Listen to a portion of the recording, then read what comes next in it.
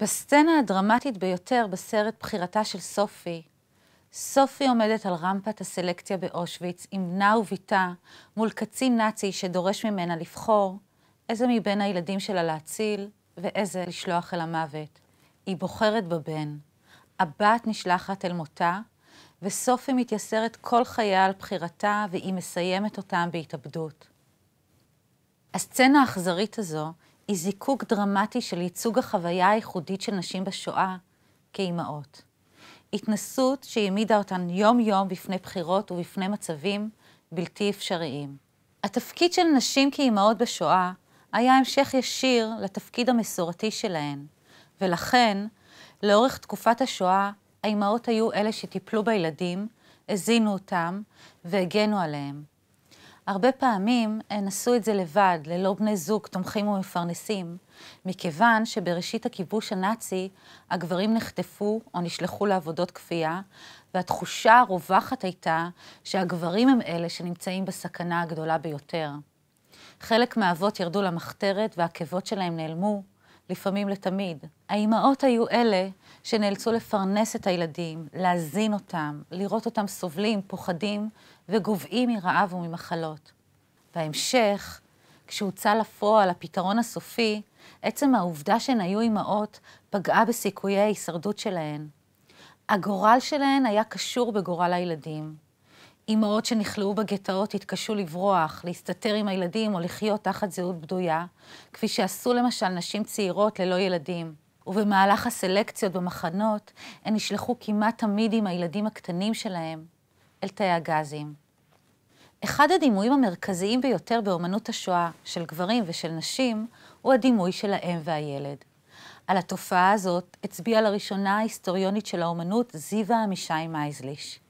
נראה לדוגמה את היצירות של האומנית הלינה הולומוצקי מתקופת השואה. הולומוצקי נכלאה בגטו ורשה ולאחר מכן במיידנק ובאושוויץ. ביצירות שלה האימהות מופיעות עם ילדים ועם תינוקות, והן כחושות, חלשות ומבועלות. בכל היצירות הן דמות אב, והאם, שלעיתים היא גם בהיריון, היא זו שנמצאת לצד הילדים.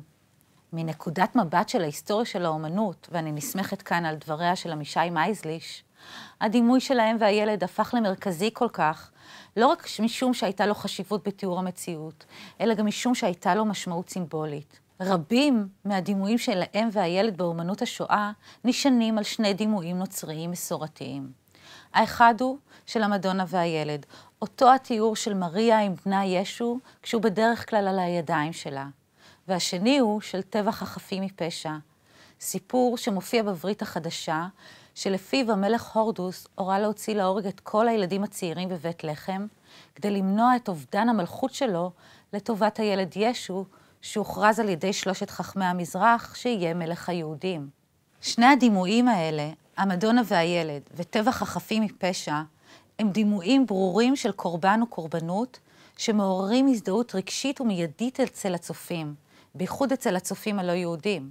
דימוי האם לצד ילדיה אומץ גם לתוך האומנות העכשווית שעוסקת בשואה, וגם לתוך יצירות של אומניות שעובדות מפרספקטיבה פמיניסטית.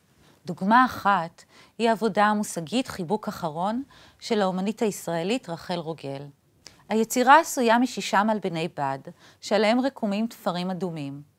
הבדים עצמם תלויים על קולבים, והם עטופים בניילון בועות, פצפצים. רוגל מספרת שההשראה ליצירה הגיעה מתצלום מתקופת השואה, שבו מצולם חייל גרמני שמכוון רובה אל אישה שמגוננת על ילד ומחבקת אותו.